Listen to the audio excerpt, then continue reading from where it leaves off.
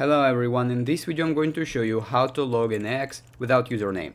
So first of all, you need to go to your X app and you will see this sign-in interface. So to log in without username, you need to choose a little login blue text in the bottom side of the screen.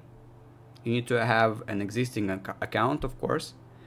And now it suggests you that you can log in through your phone, email or username, but if you forgot your username, you can also type here your phone or email. So in my case, I will just type my email,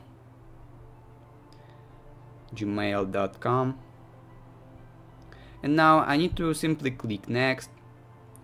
So now in order to log in without username, you need to confirm that this is you.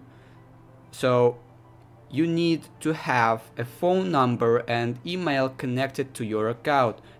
Without it, you will not be able to log in without username. So now you need to simply type your phone number, but as I have not my phone number connected to my account, I'll just type random numbers, and then you need to click next and type your password in the next window.